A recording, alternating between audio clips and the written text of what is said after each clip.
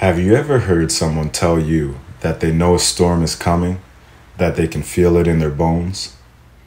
Many believe that colder and damper conditions can cause pain in their joints to increase.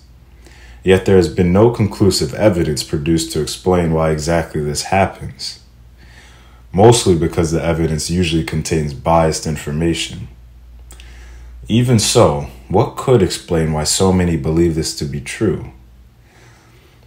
Barometric pressure is the pressure within the Earth's atmosphere, and ambient temperature is the temperature in the surrounding environment.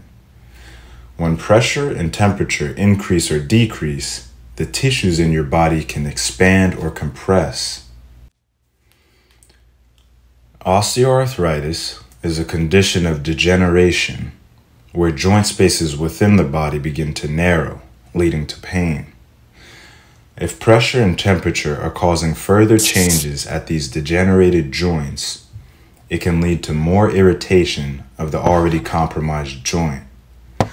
Those with arthritis of the knee, for example, have been shown to develop increased pain levels with elevation of pressure and reduction of temperature. In addition to this, we have receptors in our body for all types of sensation. Receptors for pain are called nociceptors, and many of these can be found within your joint spaces.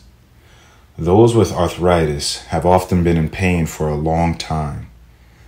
Chronic pain and joint damage has been shown to cause these nociceptors to become more sensitive, so changes in pressure and temperature can be that much more impactful. Gentle stretching, icing, and over-the-counter anti-inflammatory medications are some suggestions to limit the discomfort on these days. It's always difficult to deal with pain, but hopefully this helps to explain why you or others might feel under the weather before the weather actually changes. Thank you for watching. No motion.